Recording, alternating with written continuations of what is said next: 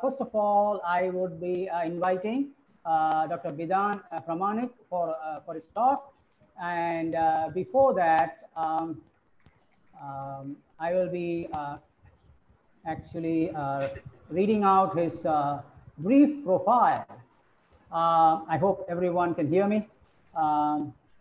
The topic is mosquito-inspired microneedles and patches. Dr. Bidan Pramanik is from IIT Goa.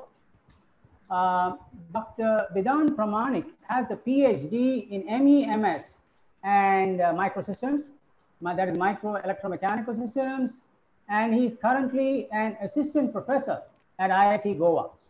He was also a postdoctoral fellow between 2017 and 18 in IIT Kharagpur, and a postdoctoral research investigator 2015 to 2017 at the University of California at Irvine, and in Tecnológico de Monterrey in Mexico.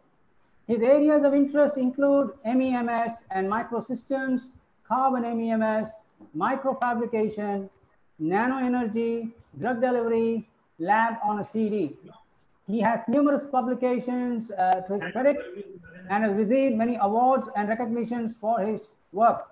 And this includes the MHRD Scholarship Assistantship in 2004 and the CSIR SRF Senior Research Fellowship in 2010, to name a few of the honors that he has received.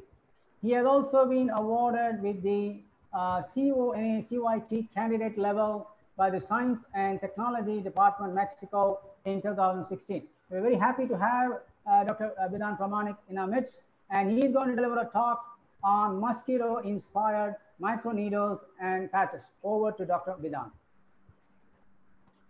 Yeah, thank you, Professor Suresh, for my brief introduction, and good evening to all of the participants, and what the name I can see, Dr. Karthik, and other people who are here. Dr. Jayant is also here. So let me share my screen and to start my presentation. Dr. Jayant, can you hear me? Dr. Jayant, can you hear me? Yeah. All right, thank you. Yeah, so once again, thank Dr. Devashish and Professor Pragasam for inviting me for this initiative. This kind of initiative we should practice regularly, so that what we can see at this moment, that it will be the future mode of teaching and mode of this kind of conferences and all. So I'll be talking about mosquito-inspired microneedles and patches. So my introduction already Professor Suresh has already told. So I'm an assistant professor there at IIT Goa. I joined two years back, and I'm just continuing there. So in my talk, I will mostly discuss about what is the need of microneedle and what kind of microneedle I'm working on, I'm developing, and what kind of applications I'm just trying to cover it up. Now, before starting my actual presentation, actual work, so you can see this is the conventional needle and microneedles are here. First, look at the dimensions of that one. This is the conventional needle, which generally used for medical purposes. So outer diameter of that needle is around 800 micrometer, and inner diameter is 570 micrometer. So based on the volume of drug which is required to be inserted in a patient's body, based on that, these kind of needles are selected. So size of the needle, you can see, and looking at that, you can feel how painful it is to take injection. So there will be many people who really fear to have injection, including me. I also afraid of taking injections. So this is not because only the pain. This is kind of a trauma. Just looking at the needle, some people really fear for that. Now, why we feel pain, I'll discuss in a short while. But if you go to a doctor, you'll see that the first, the test will be a blood test to see what is happening with the patient. So either this needle will be used to insert drug, or it will be used to withdraw blood or any interstitial fluid from body for diagnostics purpose. So it will be a regularly used thing. It is nothing that you can avoid, or there will not be any such devices which will be used for contactless thing. So definitely we have to have it. It is an unavoidable thing to discard use of needle. So first and foremost application, if you look at this moment, that is a healthcare application, and the device which we generally use, mostly use, that is a glucometer to test the blood glucose level. And in that case also, there will be plenty of devices which is used based on the principle of contactless or non-invasive way of measurement. But mostly you will find that finger pricking glucometer is used. It is also a very simple thing. A small needle is used to prick a finger and taking a drop of blood, and finally it will be put there in the glucometer to basically measure the blood glucose level. But you can see this blood will come out. You cannot avoid that one. So somewhere you have to prick, somewhere you have to use needle to pinch, to actually puncture the tissue and your blood capillary to take that blood out. So this is also a painful. It is not that severe painful, but pain is still there. Now, why we feel pain? So basically the microneedle I'm talking about, that will be a pain-free drug delivery or take out of interstitial fluid. This integration of smart system will be there with the microneedle. Mixing of drugs, patient-specific can be possible. It can penetrate even tough tumor. These are the applications. These are the basically the properties which we are looking to use this microneedle. And the delivery will be highly localized for the use of microneedle. Since it is very localized, so the chances of infection will be very, very less. And it will be a very controlled drug delivery. The precise amount of drug can be delivered through this microneedle. Now just look at this image. Basically, it is our skin.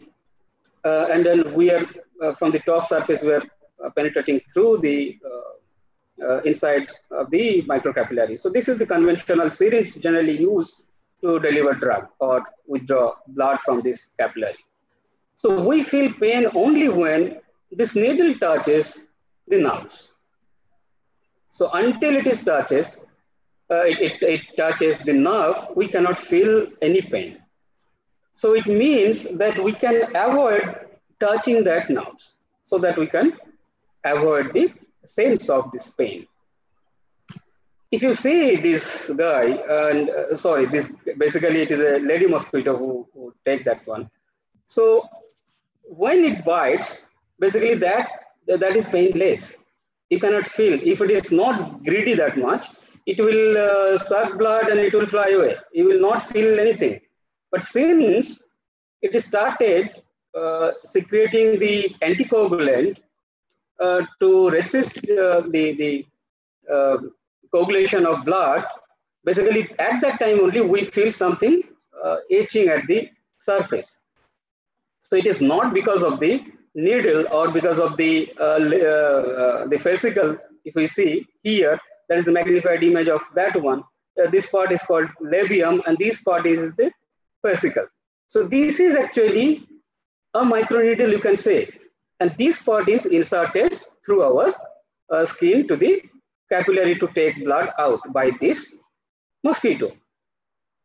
So thing is that if it is not secreting any anticoagulant, any chemicals, we will not feel that it is biting us, it is taking blood from our body.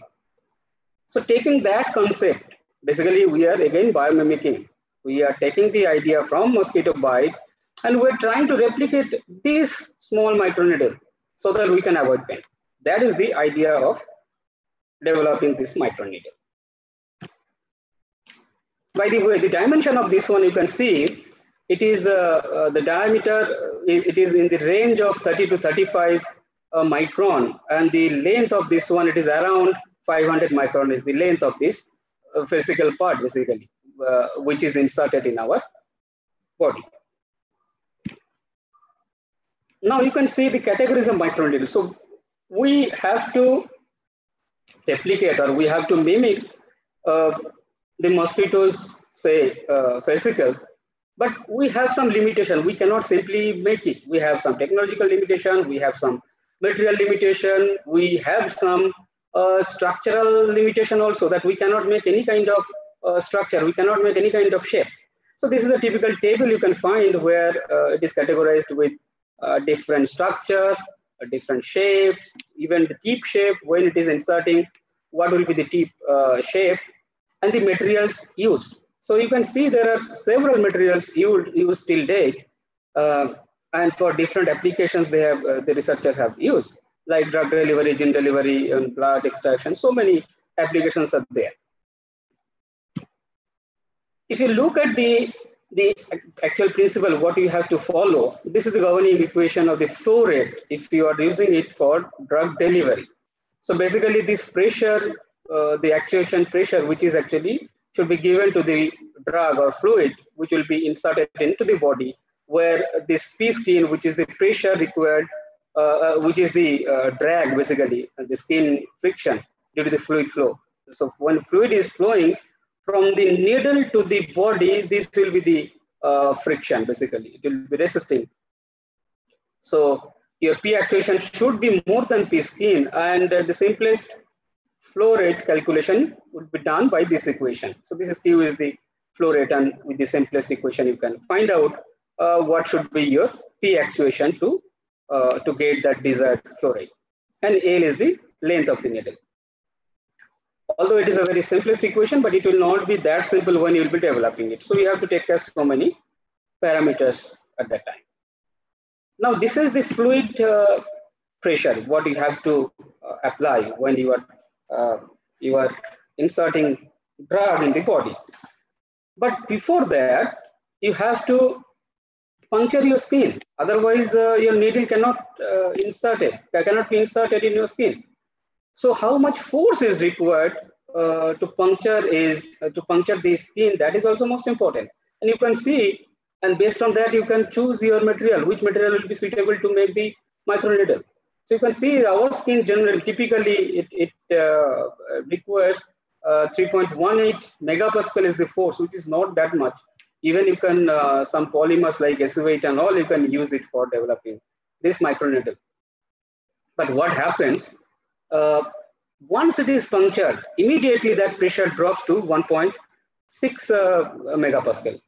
So there is a high chance, if you're not carefully doing it, just penetrating our skin, it can hit the other tissue and it can damage.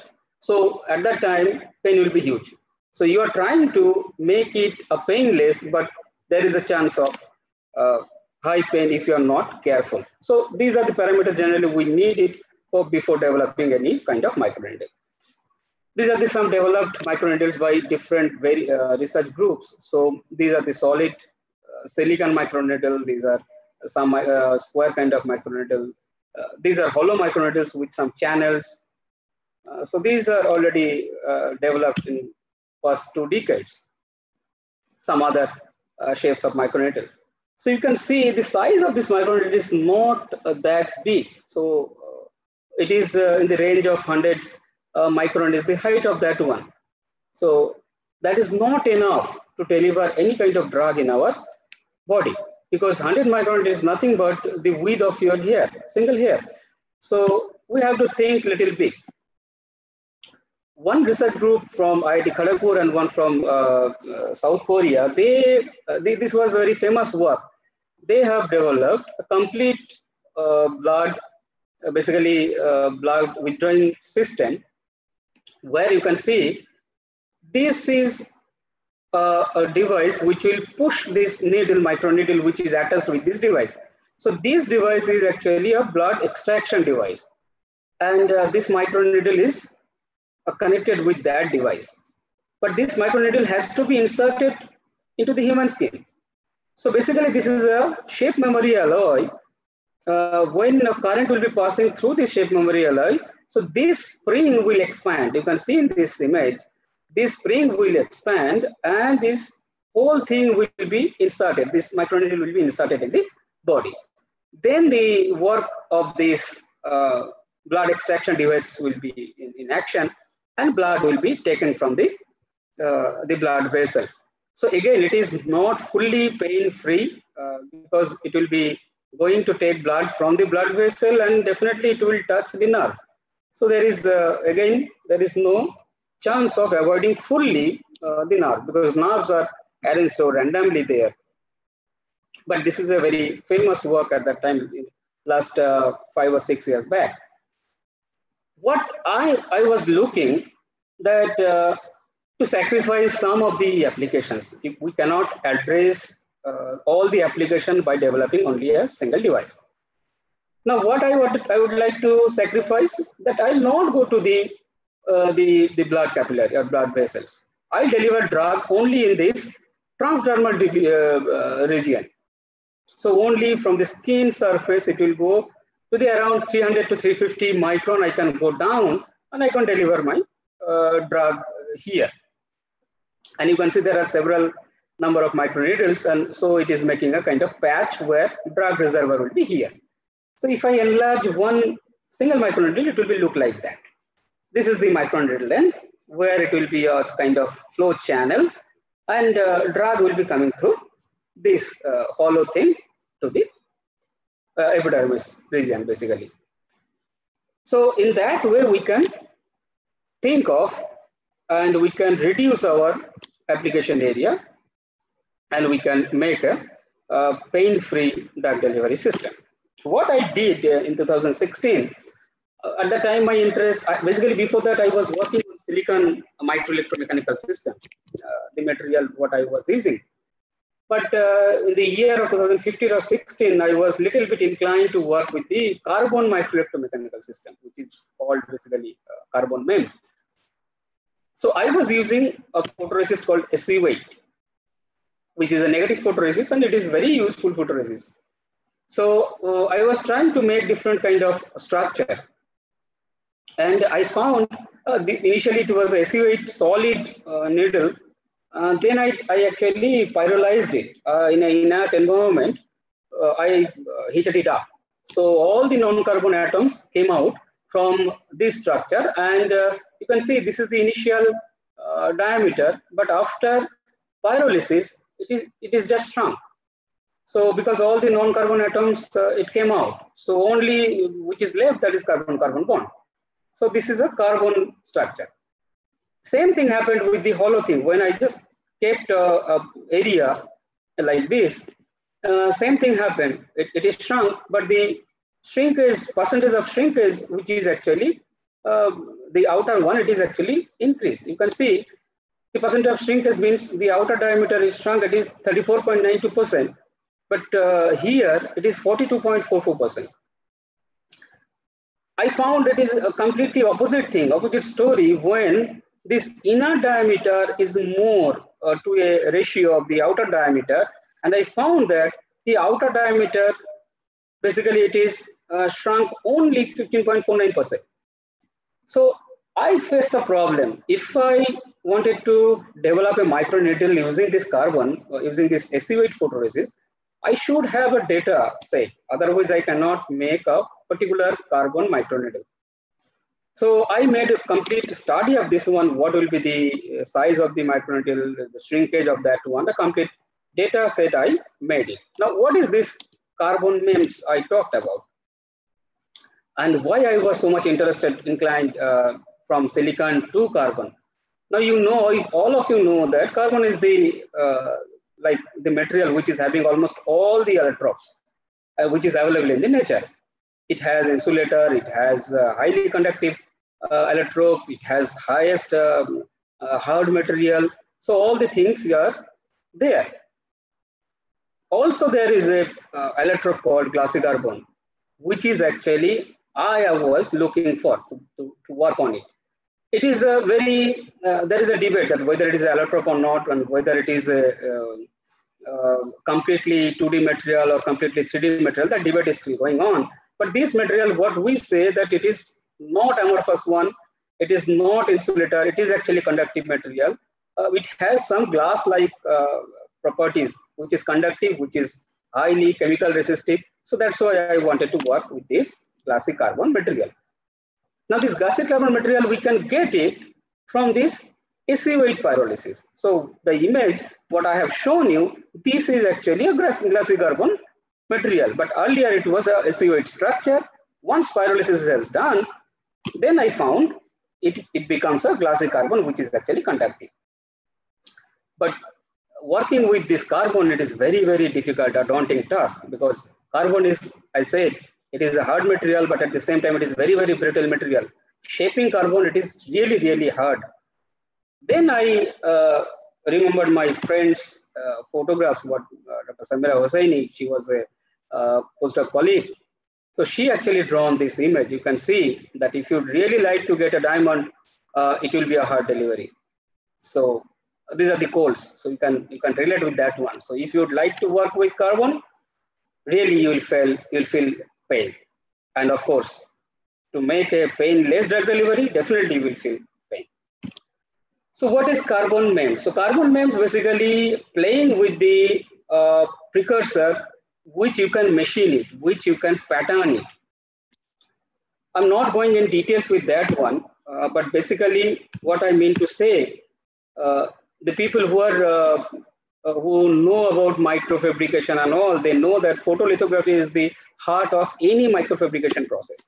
This is typically photolithography representation, where this color basically it is a photoresist which is patterned, and finally this green film is also patterned. So to pattern green film, you need to use photoresist, and light will be passing to react with photoresist, and finally you can pattern your film. Taking that idea, that photolithography, what we are doing with this carbon MEMS, after this, we are using that photolithography concept up to this. And finally, we are putting these 3D structures or 2D structure, whatever you are developing, you just take it and put it in the furnace in an inert environment to make it a glassy carbon structures like that. It will become black, definitely. Carbon is a black color. So I'm not going to in details of this pyrolysis process. It is a very old process, ancient process. You can see in the ancient old furnace also, people used to make a kind of charcoal kind of thing. So basically, if oxygen is not reaching in the burning process, then due to the heat, non-carbon atoms will come out from the structure. That concept is called pyrolysis. So breaking will be there by heat in an inert environment. So this is the today's sophisticated furnace we use to make that carbon structure. Now what I did, so taking those parameters, those data, what I have developed, how much will be the shrinkage and all, then I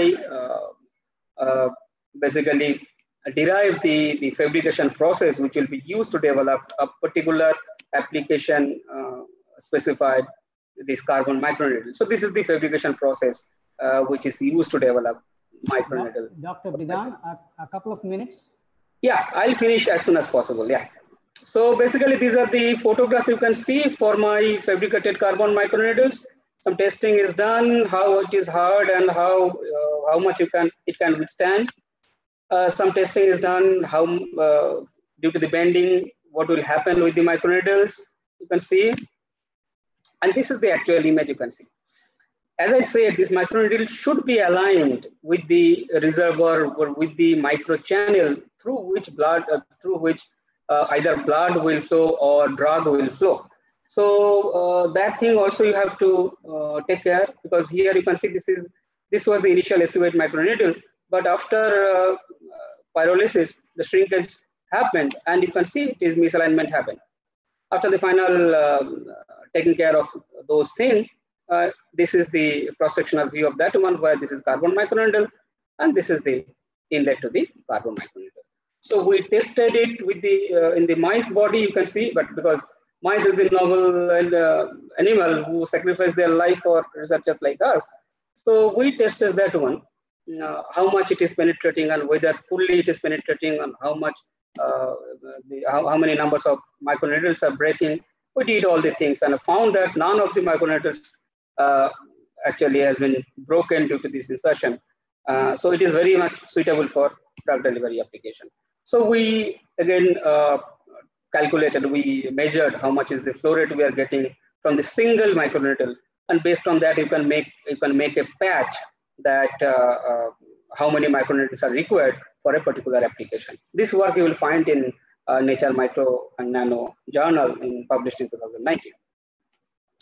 Just quickly, I would like to add here that I was also I was crazy to find out the source of carbon, which I can use for very much for sensor application. I found human hair is the very good resources of carbon, and I pyrolyzed that one and found this kind of hollow structure. And you will be surprised the dimension I said to you of mosquito labium and mosquito vesicle. The 30 to 35 micrometer is the outer dia, and around 28 to 29 micrometer is the inner dia. And you will be surprised to know that if we pyrolyze our hair, we can get that same structure which actually mosquito is having. So from this we can say that we need to find out, we need to search properly, which is already there in the nature for our own purpose, for our say drug delivery or say withdrawing of blood from there. I would like to just, because time is over, I guess, so I'd like to stop it here, but I'd just like to tell you, my future work with this needle is basically making a neural probes for Parkinson as well as Alzheimer's diseases. So these kind of patches can be used because carbon microneedle, I said, it is conductive one. So it is capable of carrying signals too. So that is my goal, and one of my PhD students already has started working on that one. So thank you very much for inviting me in this initiative, and I'll be definitely very happy to take your query or your questions, and you can also send your questions offline to me. Yeah. So thank you all. Yeah, thank you, Dr. Bidan Pramanik, for taking time from your busy schedule and delivering a wonderful talk. It's my pleasure, yeah. I have a few questions, a couple of questions. Please. One is the drug delivery through the patch method based on using microneedle? Yeah. That was the title, I think that was the title of your talk, and the question is from Nikhil Sharan. So I think the answer is yes, or through patch method. Yeah, basically the patches will be made with the arrays of microneedle, and so the patches what we made taking a band-aid, and in that area where basically we are basically the drug is kept there in the band-aid, just taking that one out, and we placed our microneedles with liquid reservoir there, the drug reservoir there, and we have used for the patch, like we have used to deliver drugs using that patch. The other question is, can we extend, this is from Dr. Keyur Joshi, can we extend such microneedles to microsurgery? Yeah, actually it is a very good question, and yeah, my target is towards that kind of application. So it is so tiny, and these needles are very hard. It will be very useful for microsurgery too, because the bigger knives and all the things, it cannot be used for microsurgery thing. You need some kind of microstructures which will be used for microsurgery, and I'm sure it will be very good tool for microsurgery. One question from Sheikh Muhammad S. Good evening, sir. Will this cause an allergic reaction? As in a syringe, some people get an allergic infection. Can it reduce the allergy problem?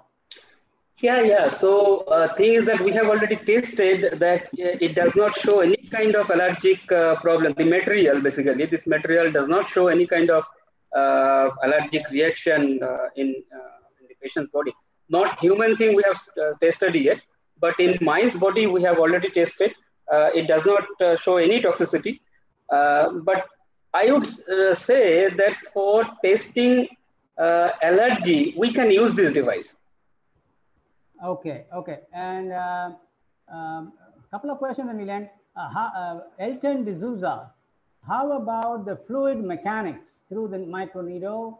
Does the behavior change as scaling applies? Can fluid flow be controlled?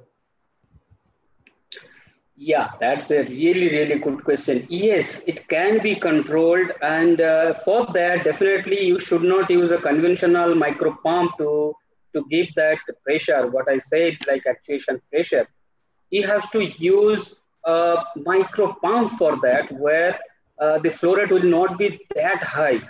So it will be in the range of 10 microliter per second, not more than that. For that kind of application, definitely you can control fluid flow, the flow rate, and yeah, you can use it for that kind of application. And fluid flow behavior will you can control it. It will be turbulent if you'd like to use for mixing of drug purposes, and you can use it for streamline flow also. So that depends on the user, and for the micro pump you will be using. The last question from my side, sir, can we extend this to some kind of a biosorbable material? Biosorbable? Basically, you mean to say that biodegradable thing, right, sir? Yes, and without any, and getting cleared from the body. Yeah, so thing is that with the material I use, like this carbon, it does not show any degradation yet. So definitely this material cannot be degraded, but of course the drug you can use it to modify the surface of this material, this microneedle, carbon microneedle. When you will insert that one to the body, then that drug can be dissolved in the body. But this material itself does not degrade yet. All right, sir. Thank you, sir. There are a lot of other wonderful questions, but due to time reasons, I would like to close here. But having said that, we will definitely mail Dr. Bidan all the questions, and he will respond to them. Yeah, I'll be very happy to respond to all the questions people are having, so that I can get some of the good students as well as some of the good collaborators to work further. So thank you very much. Thank you. Thank all of you. Fantastic, sir. Thank you. Now we're going to take the next speaker for this session. The next speaker is Dr. Jayan Khandare. And before he delivers his talk, I would like to briefly read out his profile. In fact, his CV runs to several pages. So what I have in front of me is a very brief introduction. So those of you who want to... yeah. Suresh sir, this is Dr. Krishnan is already in. Okay, Dr. Krishnan can take over. If you can... Introduce, he can introduce. Okay. Dr. Suresh can introduce, not a problem. I'll just participate, no issue, no issue. Please, Dr. Suresh, go ahead. You started, you go ahead. All right, sir. Dr. Jayan Khandare received his PhD in chemical engineering from National Chemical Laboratory, Pune, India. His research interests are at the interface of macromolecular chemistry, targeted drug delivery, 3D cancer cell scaffolds, and 3D surfaces. He was a senior research scientist heading polymer chemistry group in drug discovery company, Piramal Healthcare Limited, India, and has published 45 research papers. His recent research on multi-component nanosystems for capturing circulating tumor cells has been published in Advanced Healthcare Materials 2013 as a cover page inside Nature India Research Highlights. Dr. Khandare has filed 11 US PCT patent applications. He has published 2 books on popularization of science. His research-based startup, Actorius Innovations and Research, is involved in designing multiple components for cancer diagnostics. He is also the founder of Right to Research Foundation, a non-profit researchers entity in Pune.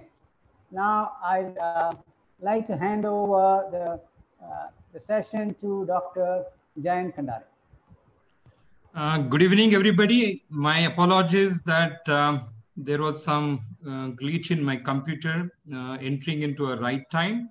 But thank you, Professor Suresh, Dr. Krishnan, all faculty of Vellore BIT Institute. I had an opportunity to be there several years back, maybe a decade back, and I'm really inspired and very, very highly motivated about the Institute, Vellore Institute in total. So thank you for invite, and I hope that I will finish my talk in 22 to 24 minutes. I'm not going to dwell great into the cancer biology, but I'm going to actually speak about the bio-inspired antibody-based technology that we have developed in the name of OncoDiscover, and how does it has actually moved from lab to clinic. I'm going to actually cover up the content as a background about cancer. All of us are now dealing with a pandemic in a very severe case, but I would like to actually go back and talk about some of the diseases, including cancer, which are actually, the incidences are rising. I would also cover the diagnosis of cancers, primarily liquid biopsy, metastasis. How does the extravasation takes place? What is the background of a spread of a cancer from primary tumor to the secondary tumors? I would also share about India's first cancer detection technology in isolating and detecting tumor cells or circulating tumor cells, and the trade name with an OncoDiscover. Drug Controller General of India has recently approved it, and we are very glad that this technology is now available in India with a very affordable cost. I would also like to cover up a case study, 2 or 3 slides about a clinical studies that we conducted with Tata Memorial Hospital as a clinical performance, which led into the approval from CDSCO and the DCJ. If Professor Suresh permits, and if time permits, we can take few question and answers. As mentioned, I'm a PhD in chemical engineering and earlier with a Master of Pharmacy. And that's the time when actually, after coming back to India, we were a very strong collaborators with the Vellore Institute of Technology with Professor Suresh. And we are very glad that we are a co-author of one good paper that was published in the back. The point I'm trying to narrate through my bio sketch is typically in translation of a technology, one has to have an interdisciplinary background, probably knowledge and information and experience over 20 years in order to actually translate such kind of a technology, which is very good few examples in India, and maybe a second example in a whole world of actually a technology called as circulating tumor cells. To best of our information, we are the second company in the world who has got this technology in the market. Me and my co-founder, Dr. Arvindan Vasudevan, founded this company in 2013 in Pune after working in Piramal for more than 4.5 years and past experiences as postdocs and as an Humboldt Fellow. We know that overall India imports medical devices in billions of dollars worth, and the government is seeking to actually reduce these numbers very, very highly. We have filed several patents, and we work into commercial innovations, technologies of very, very challenging domains, which might take 6 years to 10 years of a time, may require millions of dollars, and probably would be an incremental innovations in the field. We have been recently approved ISO 13485 medical devices quality management approval by British Standard Institute. As I mentioned that all these concepts to translations require immense clinical performances over years, and then getting into the clinical trials and clinical performance, and finally getting DCJ approval is a gold standard for any researcher. I'm very glad that we were recently being credited as an innovator by Global Bioscience in 2020. I'm very glad that acknowledge here, we see here on the board OncoDiscover team, which consists of about 10 to 12 scientists from various backgrounds, from various countries, and very high reverence to my 2 collaborators from Tata Memorial Hospital, Parel, Mumbai, Dr. Pankaj Chaturvedi, who is the Deputy Director and Surgical Oncologist, Head and Neck Cancer in Tata Memorial Hospital, and Dr. Kumar Prabhash, who are known to be expertise in clinical validations in cancer domain. I must acknowledge that the funding that was given to us by multiple agencies, including DBT, BIRAC, and supported by NCL Venture Center in Pune. We have filed a patent long back as a multifunctional magnetopolymeric nanosystem for rapid targeting, isolation, and detection of circulating tumor cells. And we were also noted as India Science Startups by one of an international magazine. We are recently featured by multiple media houses, including Times of India and other networks that are known in this country. We're very glad and pleased and privileged that our technology was open for societal benefit, which was an unmet need in India by our Dr. Harshvardhan, who is an Honorable Health Minister of India and launched OncoDiscover liquid biopsy technology in Pune very recently. And we are covered as a simple test, rapid test in detecting circulating tumor cell in a small pull-up of blood sample as a non-invasive detection test. Due to the time, I would not be able to actually cover up all the aspects, but enthusiastic students and faculty might want to visit this site, www.oncodiscover.com, where you would find actually benefits of liquid biopsy and the test details more. It's not a surprise that cancer is multifaceted global health issue that actually continues to demand many, many actions. However, in detecting or diagnosis and the therapy problems persist, and they exist because of three primary components that typically the delayed diagnosis, the sensitivity of the diagnosis is very, very poor, and finally ineffective treatment. What you see as a global incidences on the board, the global cancer data 2018 discloses that global cancer incidences were very high in Americas, about 21%, in Europe 23.4%, where total number of incidents worldwide were more than 18 million people. And the global mortality is 2.96 million in 2018. In spite of the high incidences in US, the mortality incidences are lower. Also in Europe. However, the global data predicts that there will be more than 30 million cancer deaths in another 10 to 12 years of a time. Let us see what is an Indian statistics. There were 1.2 million new cases per year in 2019. 0.8 million deaths occurred in that year, and about 67% of mortality rate. Remember, the 5-year survival rates in India are very, very low. About 60% in North America and Europe, and in India about 30%. And predominantly India caters high incidences in head and neck cancer. That is what is our primary domain of multiple clinical studies that we did at Tata Memorial Hospital. Breast cancer stands as a number 2 incidences, then cervical cancer and lung cancers. Let me state here a point that the incidences of cancer are predominantly are propelled by three important aspects. The increased geriatric population worldwide. The second cause of increased incidences of cancer is because of a sedentary lifestyle. And the third important is the greed to market and manufacture everything without not knowing or not studying the implications of these chemical components that are actually implicated on the human health. So my chapter number 1, liquid biopsy. The point number 1, that the mortality from the cancer, which are from the primary origin, is very, very small. That's about 10%, whereas most of the cancer deaths occur from the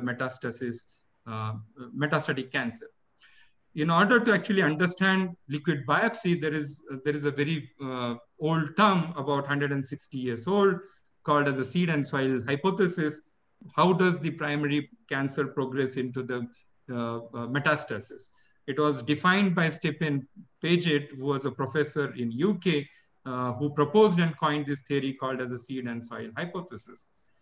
On the left-hand side, typically an oncologist have an habit of reading this radiological PET scan, which actually indicates the cancer, metastasis cancer in a large and a whole body.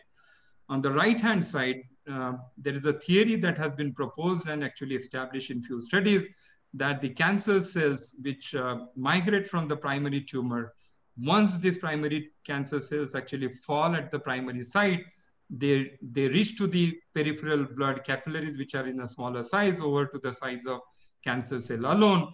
But because of their plasticity, they enrich, they enter into these capillaries, and they disseminate and they come out. So that is what is an extravasation theory being proposed by many academicians in several models. So the primary cancers, as I mentioned, are defined by actually a biopsies, which is conformity of a solid tissue biopsy for the treatment. However, let us understand that solid tissue biopsy is highly invasive. It needs some small operatives, which is painful. It needs multiple complex operational theaters and multiple doctors' involvement. And the focus is primarily on the primary tumors and the cancer staging. And intratumoral or spatial heterogeneity is very, very vast. So it does not establish a very specific component of a primary reason of a cancer. The treatment and prognostic decisions are taken with solid tissue biopsies. However, the progression of a disease or the overall survival cannot be monitored by actually solid tissue biopsies. On the other hand, liquid biopsies are non-invasive. You could actually pull up a small amount of blood volume, which is slightly non-invasive. It can actually profile both primary as well as secondary tumors, and molecular insights of metastasis can be shown, demonstrated at the genetic level. One could actually see the longitudinal disease surveillance through the liquid biopsy, either by genetic profiling. One can actually look for the treatment responses from the chemotherapy post-operatives or post-radiation. And one could actually monitor the tumor burden through the liquid biopsy. I'm going to detail about the liquid biopsy that we developed. So circulating tumor cells, which is a very old term, which actually are the cells which are in circulation, which are disseminated from the primary site of a tumor, and they circulate for extensive period of a time and reach to the secondary sites, secondary substrates.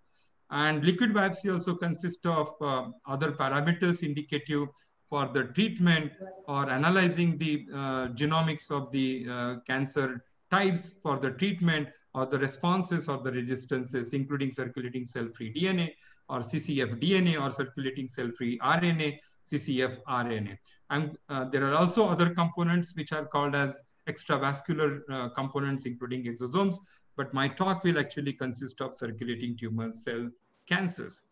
As I mentioned, that there's a primary endothelial cancer prototype, which actually harbors the cancer cells, which are disseminated, they shed off, they fall from the primary healthy tissue or primary necrotic tissue, they come in the peripheral circulation and they reach to the other part.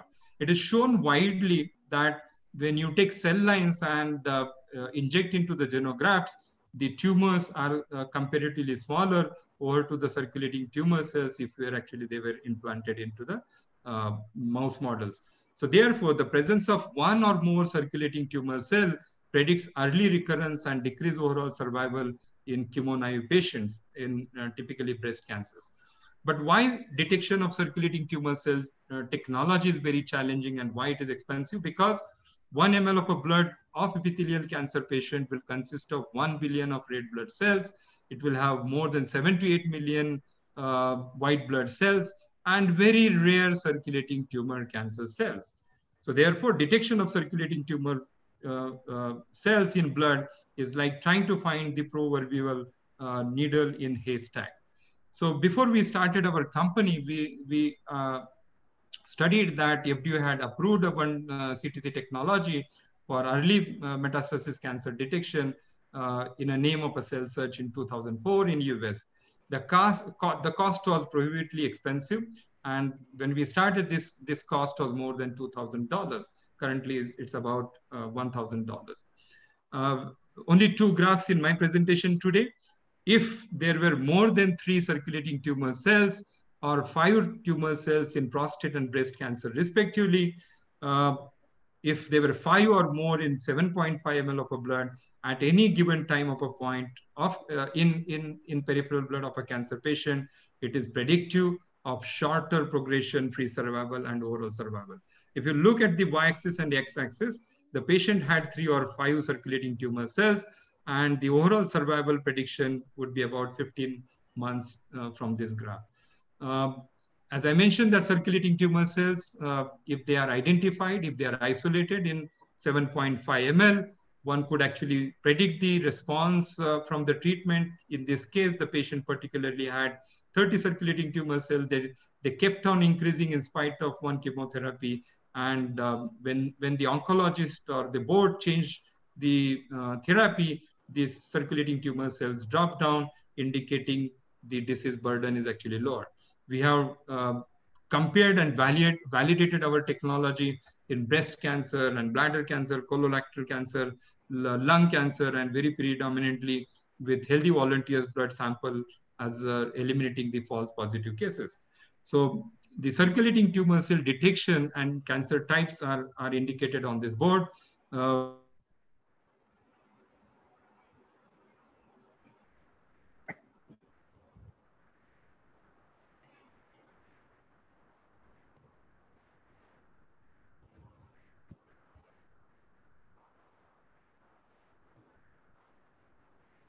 Hello.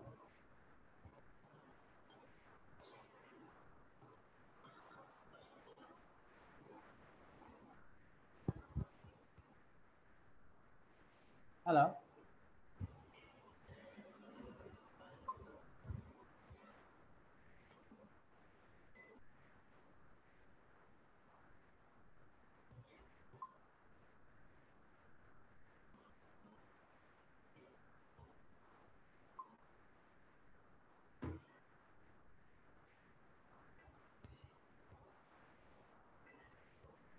Hello.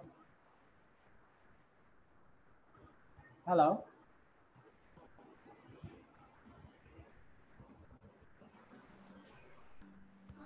Sir, it seems there is some communication error or technical error from the speaker's end. Do we wait now, sir? Yeah, it's better. Yeah, can we wait for a couple of minutes for him to hook back? Yes. Okay. Yeah. We have 5 minutes more. Yes, sir. Yes, sir.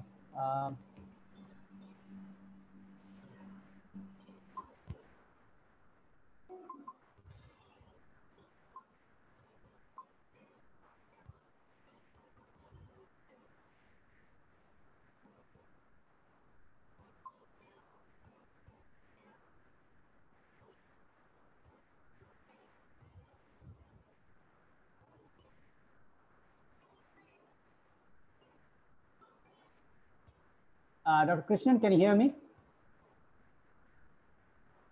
Dr. Krishnan, can you hear me?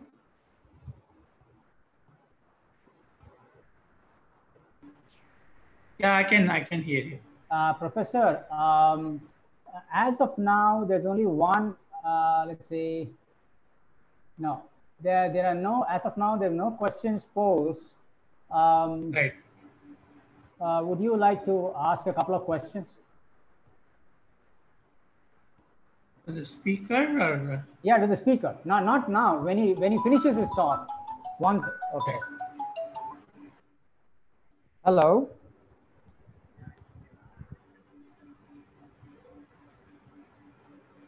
Can you hook back? Can you log in again? We are waiting. Could you do it in a minute or two? Is it possible? Yeah, please try. Thank you.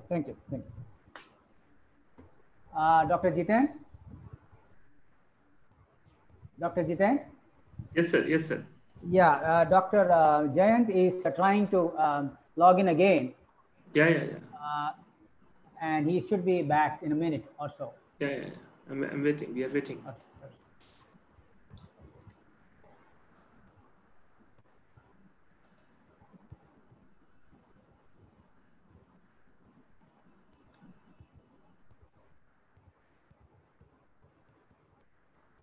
Dr. Krishnan, if there are time constraints, then after the talk we'll stop. Is that what it is?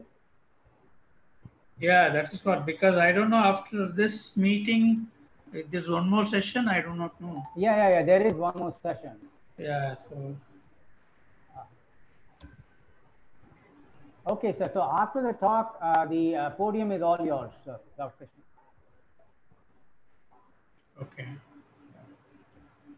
In terms of thanking the speaker and. Right. Thank you, sir. Thank you, sir. Yeah.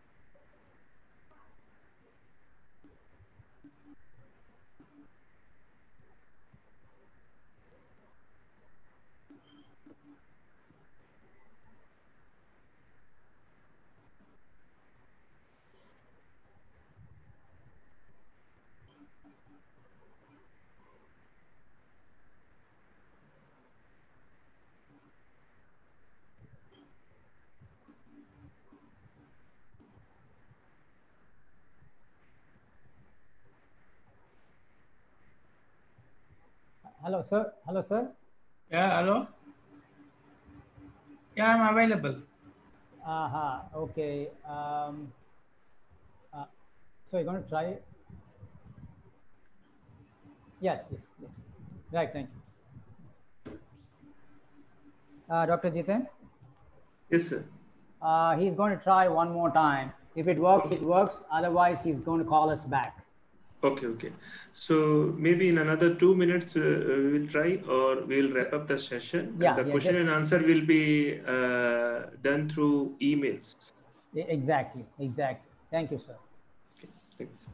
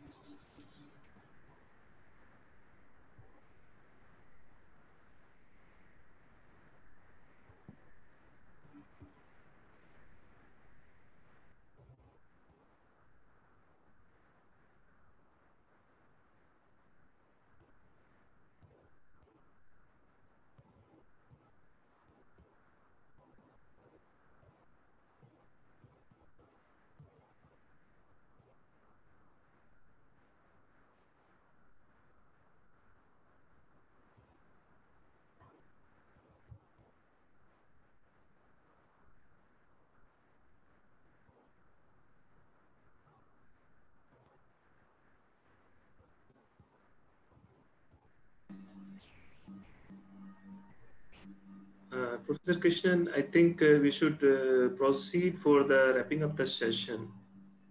Either we'll be getting late for the next session. Dr. Krishnan, can you just wind up, sir? Right. We'll do that. So please inform Dr. Jayant about this. All right, sir. Right. Thank you. Thanks to both speakers, Dr. Bidan Pramanik and Dr. Jayant Kandare. Thanks for excellent talk. And of course, it's very interesting, but however, due to technical glitch, the second talk could not be continued. And all the questions will be posted to Dr. Jayant Kandare, and then we'll get the feedback on the same. I take this opportunity to thank all the participants and the panel members, having participated in this conference and made it as an effective session. Thank you all. Thank you. We'll wrap up this session. Thank you. Yeah, thank you, Professor Jiten, and the co-host, Dr. Priyanka Srivastava. Thank you.